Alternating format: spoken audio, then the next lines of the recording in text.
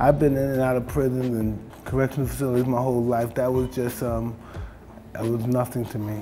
I always expect that's where I was going to end up in my life. My mind was a different place back then. I always felt this is where I belong, this is where I'm going to end up. So being in there, it was just like a high school reunion or something. You're not afraid to see, you've seen it all, you know? If you've seen anything, if you've seen your best friend perform on somebody, don't be surprised if you're in there and you see that.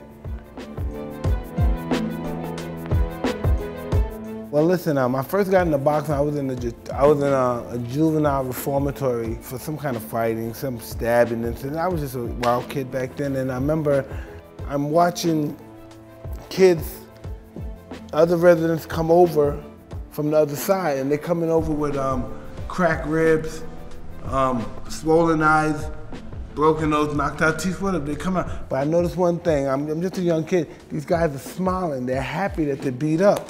So I said, whoa, what's going on over there? And so I heard somebody say, well, boxing Mr. Stewart. And I'm in detention, I'm locked up, I'm in the hole. I said, I want to do that.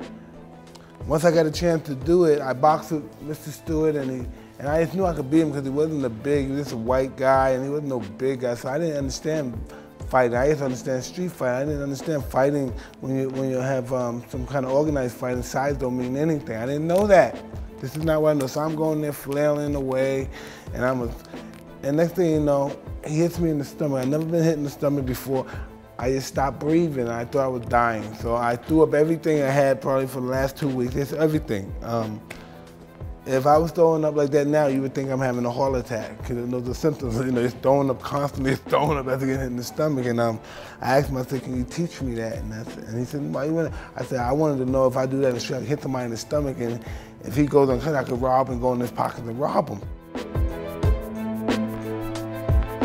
Before I met Cus, my life consisted of robbing houses, burglaries, assaults, pickpockets, just whatever you do, it's real sewer trash back then.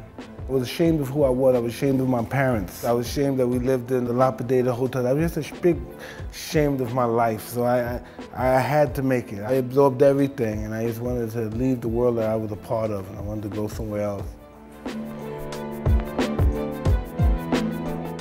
Everybody thinks this is a tough man sport. This is not a tough man, this is a thinking man sport. A tough man is gonna get hurt real bad in this sport. Before you know you're fighting the individual, you watch him fight. He may have a fight or you watch his last fight. So you study his fights, and the whole 6 weeks preparation is just the total destruction and the surrender of him. And that's just basically, that's how I prepare. I fought 15 times in 1 year, 18 times in 1 year, because that's what the program was. And anybody should know that. If you want to be a good fighter, nobody's going to be a good fighter, a world champion, if you're fighting once a year.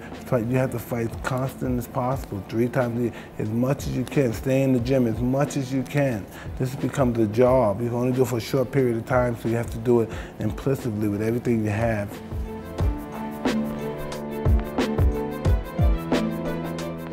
I think the reality of prison, you don't get anything unless you want it in there. Whatever happens to you in prison, this is what you ask for. Nothing happens to you if you don't give that vibe. If you don't want to get in your ass, don't give a vibe that there's a possibility you might like, interacting with somebody's. If you don't want to get killed or stabbed, then don't go in there and think I'm running this show. If you don't want these things, they won't happen to you. Whatever you want will happen to you. If you want to get high and become associated with a certain group of people, that's going to happen. If you want to be conscious and only be involved with the book groups, that will happen to whatever you want. Whatever's outside, you can do in there.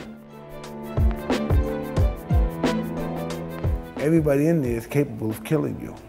I can just remember one particular time, we hear somebody say, help! We're just looking around because we don't know. We're looking at each other. Where's that coming from when it's up? And next thing you know, 2 guys run out of his room, and next thing you know, they went into the room, they choked the guy, and stabbed the guy.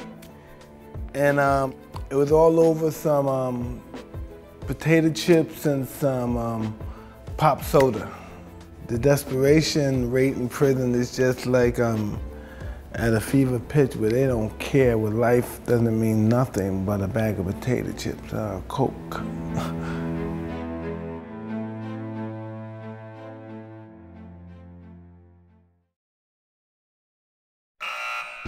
Everybody up! Cell block D, get up! Remember now, that professional boxing shit ain't gonna help you here. No refs, no rounds. You fight until somebody quits. I'm ready to fight right now. He just had a fight, he ain't had time to rest. I don't care, Ace. I'm sorry the way things worked out for you. He chews fighters up and he spits them out. You don't know who you're with. You take the fight to that, and he won't know what hit him. I got a feeling it's not gonna be your night. We're not winning any decisions tonight. McQueen, listen.